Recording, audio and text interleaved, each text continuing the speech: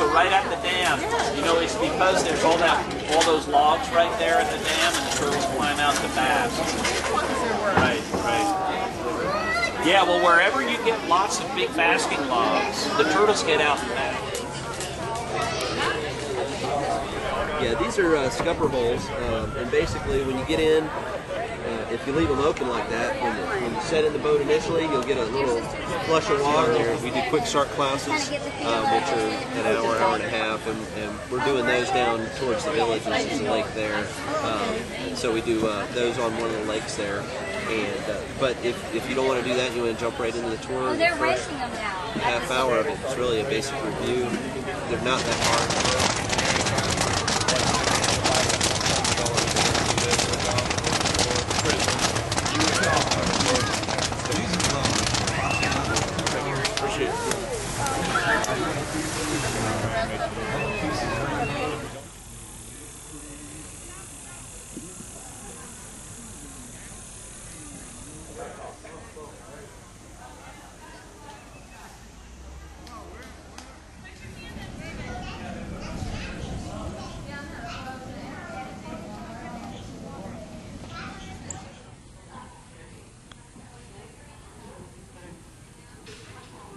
Life was a little bit different. The kids had to do a lot of chores before they came to school.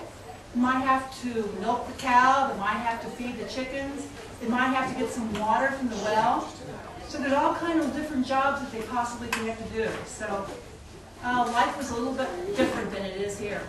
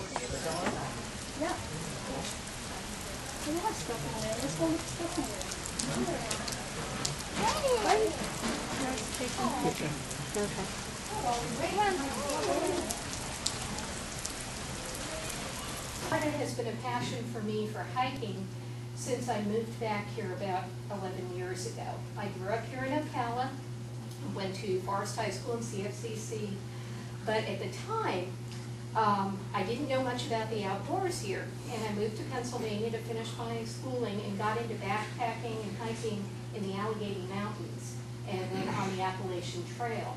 And it wasn't until I moved back to Ocala 11 years ago and started looking around for somewhere to hike that I found the Florida Trail and the Florida Trail Association. Fannin Springs has a nice 1 mile nature trail and some boardwalks that go out along the Swanee River. And at White Springs, you notice the water is pouring into this building.